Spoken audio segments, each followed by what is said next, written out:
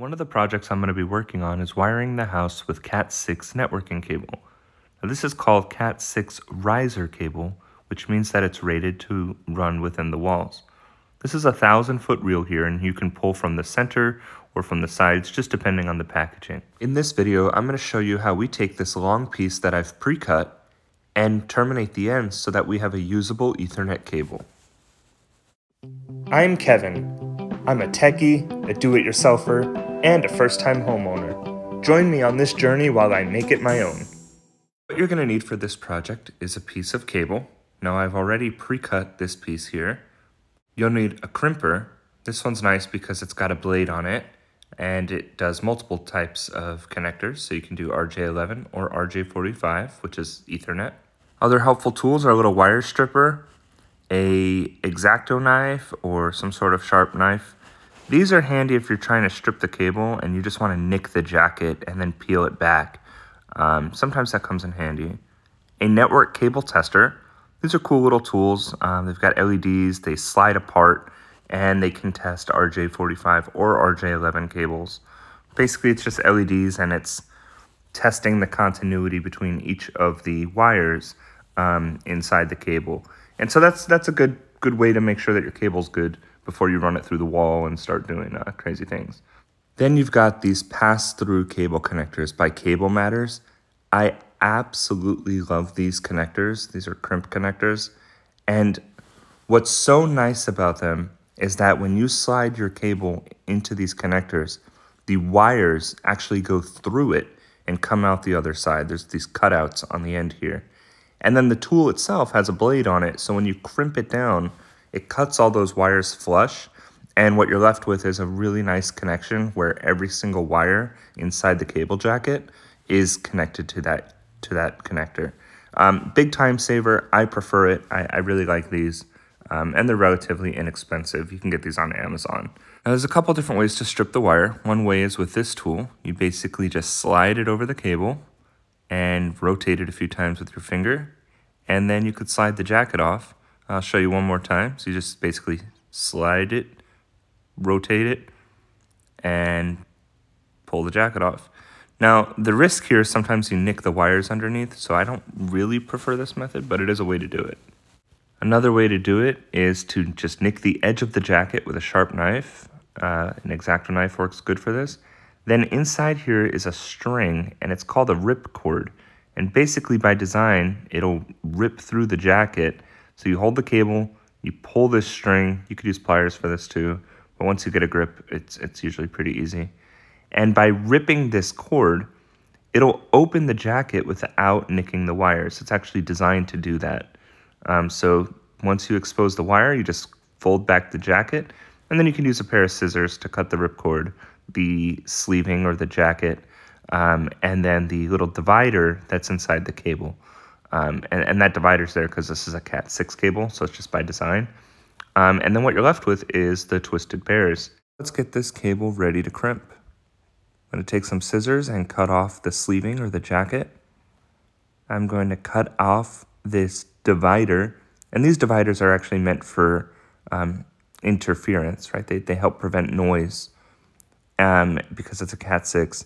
And then for the ripcord, you have to put a little pressure on it because it's just a string, so just cut that off, and now we're going to untwist these cables and get ready to crimp. Now, a handy feature about the crimp tool is that it's got the color codes listed on the tool itself. There's two networking standards that are most popular, 568A and 568B. I'll be using 568B for the house.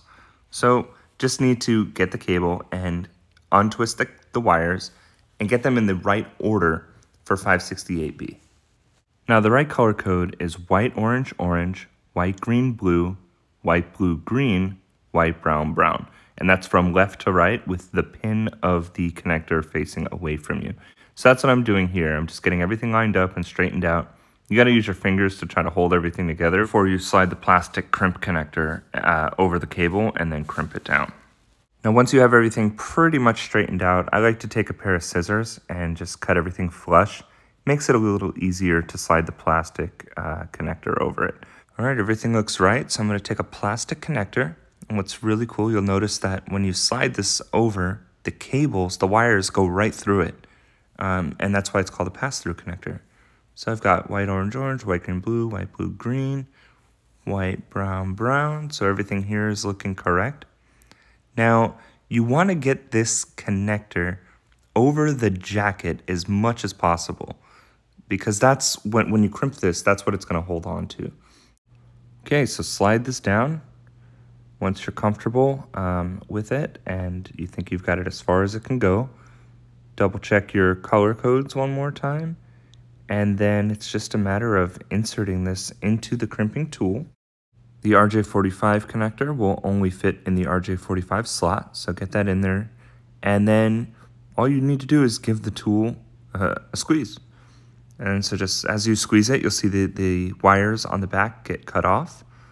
I like to squeeze it down more than once, just because.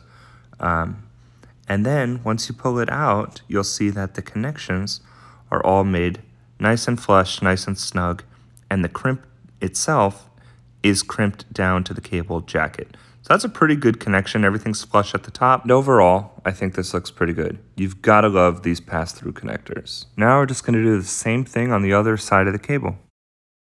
So we're just going to nick the jacket, peel the cable, cut off all the excess, slide the connector on once everything's in the right order, insert it into the tool, give it a good squeeze, let the tool do the work, and we're done.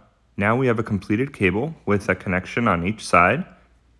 This looks good, but now we need to make sure that it's actually good. And to do that, we're going to use the cable tester. So this is the cable tester. There's multiple ports on it. It can basically slide apart. We probably don't need to do that in this case because the cable's right here. But this would be good if there was a cable end on each side of the wall or in different locations, for example. So in order to use the tester, we're going to plug one end of the cable into the receiving end of the tester. We'll plug the other end of the cable into the transmitter end of the tester. And then we just hit the switch. And you see the LEDs are going through the numbers 1, 2, 3, 4, 5, 6, 7, 8. That's basically telling us that there is a connection between each of the pins on both ends of the cable, aka the cable's good. You could slow it down too by moving the switch to the S position. Same concept, just move slower. And so this means the cable's good. Now just disconnect everything and you've got a working Ethernet Cat6 cable that you just made yourself. Now, once you get this concept down, you can get a reel of cable, a pack of connectors, the tools that you saw in this video, and you can make your own custom length Ethernet cables. For me, the next part of this project is running cable through the attic and through the walls into a closet that I've decided will be the server room, and that's how I'm going to wire my house with Ethernet. Thanks for watching.